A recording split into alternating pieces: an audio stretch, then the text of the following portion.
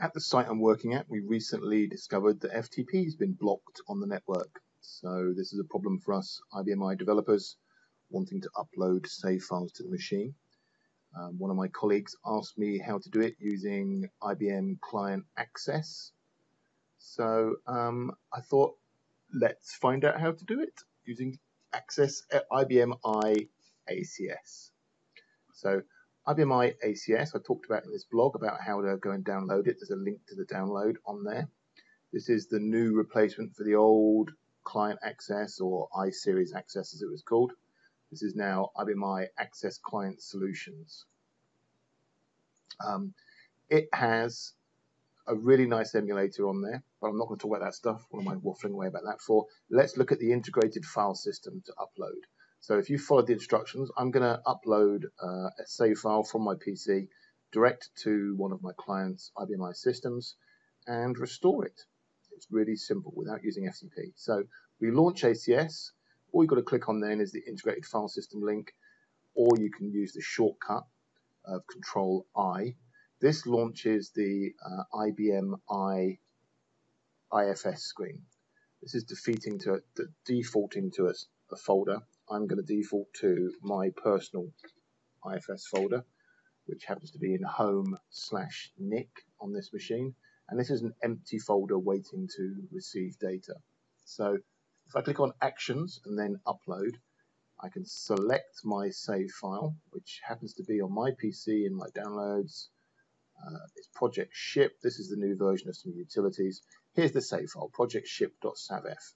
So I'm going to select it and upload it, and off it goes. This will take a minute or two to upload because it's quite a big file, and I'm working over quite a slow VPN. So I'm just going to pause it for 1 sec until we get to 99%. There is my file uploaded, and it appears in my IFS. So let's sign on, create a save file, and copy this uploaded SAVF from the IFS direct into a save file.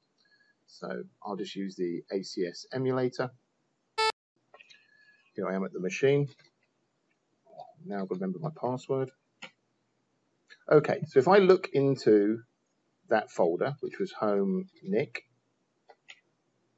here's my IFS location, and hey, here's the save file that I just uploaded. As you can see, it's got all the save file data in there. So what I'm going to do now is I'm going to create a save file for this to be copied into. So I'm going to create one in QTemp. And I will call it, in this case, let's call it Corona, because we've got a sense of humor. So I'm going to create a save file into QTemp called Corona. Done. And now I'm going to copy this save file that we uploaded into the real save file. So I use the copy command. It's coming from home Nick, and the name of that uploaded file was projectship.savf. And I'm going to the library QTemp and the save file called Corona. So I address this by saying it's qsys.lib. The name of the library is QTemp, which is a lib, and the object I'm copying into is Corona, which is a .dot file. Lots of people get confused and they'll call it .savf, but the IBM I name for that object is a .dot file. I'm converting from a CCS ID of PC ASCII, which is the format of the file that we uploaded, and the CC ID that I'm compiling into. You can normally leave this as asterisk obj and it will work, but I tend to always tell it what the CCS ID is that I want to put it into. I can say replace object yes if that save file already existed or if it already had data in there. And this will copy this save file into the corona.save file in QTemp that I just created. So let's press enter and see how long this takes. It shouldn't take too long. It's a 30 megabyte save file. We shall see. Okay, object copied.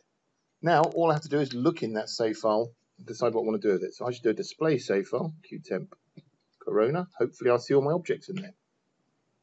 Boom, there they are. Here's the library that was uploaded and all the objects that are in that library. I can now restore those objects or do whatever I want to do with them. Pretty neat trick. I really like it as a technique. It's my preferred way of uploading files. I hope that has helped someone out. All right. Ciao, Bella.